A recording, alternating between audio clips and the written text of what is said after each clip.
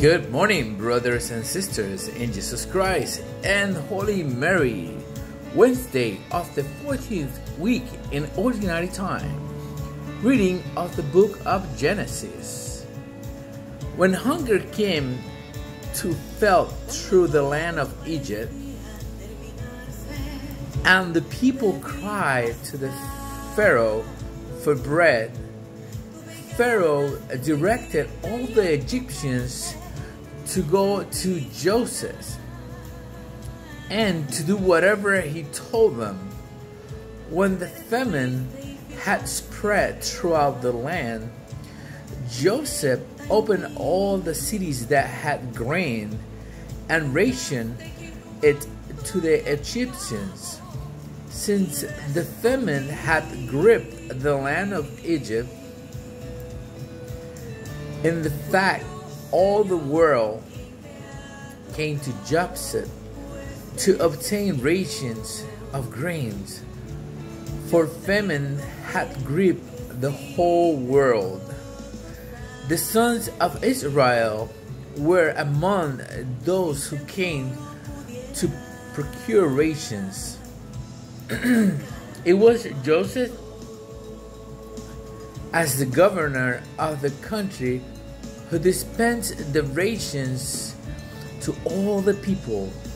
When Joseph's brothers came and kneeled down before him with the faces to the ground, he recognized them as soon as he saw them. But Joseph concealed his own identity from them and spoke sternly to them. With that, he locked them up in the guardhouse for 3 days. On the third day, Joseph said to his brothers, "Do this and you shall live, for I'm a good-faring man. If you had been honest, only one of your brothers needed to confine in prison, while the rest of you may go and take home provisions for your starving families. But you must come to me with your youngest brother. Your words will thus be verified, and you will not die." To this they agree to one another. However, they say, "Else, we are being punished because of our brother. We saw the anguish of his heart when he pleaded with us, yet we paid no heed. That is why the anguish has now come upon us." Rebuking Reuben broke in, Did I not tell you not to do wrong to the boy? But you would not listen. Now comes to reckoning for his blood. The brother did not know, of course, that Joseph understood that what they said, since he spoke with them through an interpreter. But turning away from them, he wept. Word of the Lord. Thanks be to God. Responsorial Psalm. Lord, let your mercy be on us as we place our trust in you. Give thanks to the Lord on the harp. With 10-string lyre, chant his praises. Sing to him a new song. Pluck the strings skillfully with shout-outs of gladness. Lord, let your mercy be on us as we place our trust in you. The Lord brings to naught the plans of nations. He foils the designs of peoples, but the plan of the Lord stands forever, the design of his heart through all generations. Lord, let your mercy be on us as we place our trust in you. But see, the eyes of the Lord are open those who fear him. Open those who hope for his kindness, to deliver them from death and preserve them in spite of famine. Lord, let your mercy be on us as we place our trust in you. Hallelujah, hallelujah. The kingdom of God is at hand. Repent and believe in the gospel. Hallelujah, hallelujah. Jesus summoned his 12 disciples and gave them authority over unclean spirits to drive them out and to cure every disease and every illness. The name of the 12 apostles are these. First, Simon, called Peter, and his brother Andrew, James, and the son of Zebedee, and his brother John, Philip and Bartholomew, Thomas and Matthew, the tax collector, James, the son of Alphaeus, and Thaddeus, Simon the Canaanian, and Judas Iscariot, who betrayed Jesus.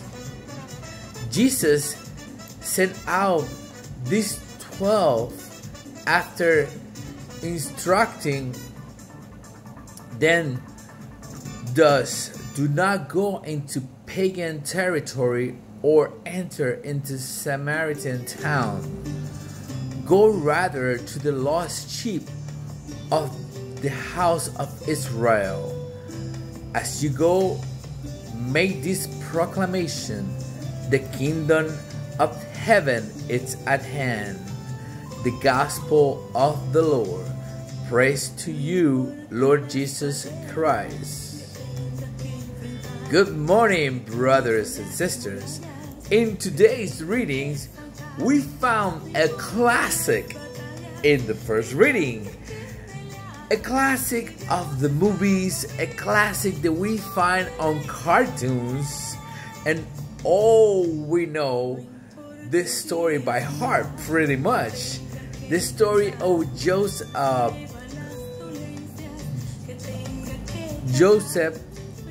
and his brother of Israel.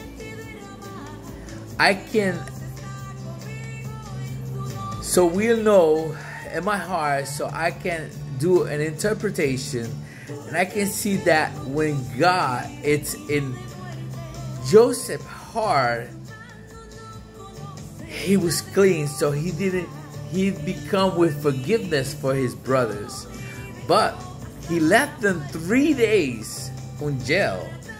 And this is very significant because remember, Jesus resurrected on the 3rd day. In my opinion, those 3 days for them was like the purgatory here in earth. And I am so glad that he did that, because having that time make them realize the wrong they did to him. In our responsorial psalm, I can take my head down to a country that is really going through bad times, Venezuela. One time I said to close people, And now I'll make it public here in this channel.